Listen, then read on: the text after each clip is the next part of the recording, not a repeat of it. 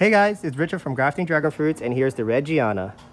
So the Red Jiana's flower looks like it's about to bloom tonight, so I thought I'd get a video of it before it fully opens so you guys can see what it looks like. So here's the Red Jiana flower bud. And if you guys look at the base, it's kind of dark green with burgundy spreading to the top, with both of those colors mixture spreading to the tip.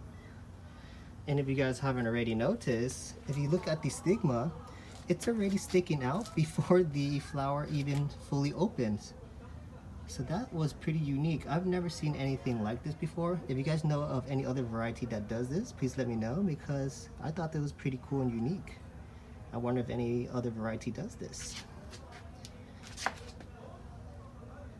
So I'm just showing you guys all the other angles of the Red Jiana, and this is what it looks like before it fully opens.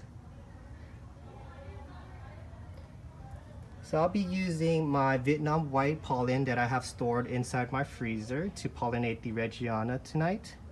Red Jiana needs to be cross-pollinated or it won't bear fruit, because its pollen is self-sterile, meaning that it won't work on itself, and it must be cross-pollinated with a different dragon fruit variety. So that is why I have my Vietnam white pollen that I'll be using. And what I would be doing is I'm going to take it out and thaw it to room temperature and get it ready, and once it's ready, that's when I'll take it out and pollinate it, and I think that's going to be around 8 p.m. So this is the only flower bud I have on the Red Jiana, so let me scoot back so you guys can see the whole plant.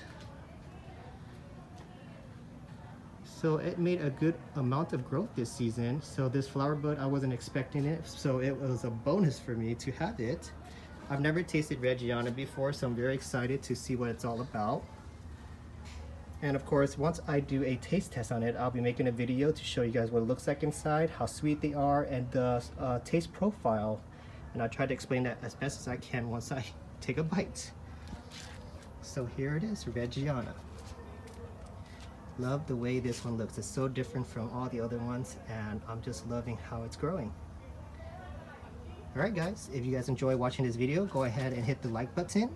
If you guys have any question about the Red Jiana, go ahead and leave it in the comments below, and I'll get back to you guys as soon as I can. And if you guys want to see more grafting and dragon fruit videos of mine, go ahead and hit the subscribe button, so that way you guys won't miss a single thing. Have a wonderful day now. Bye guys.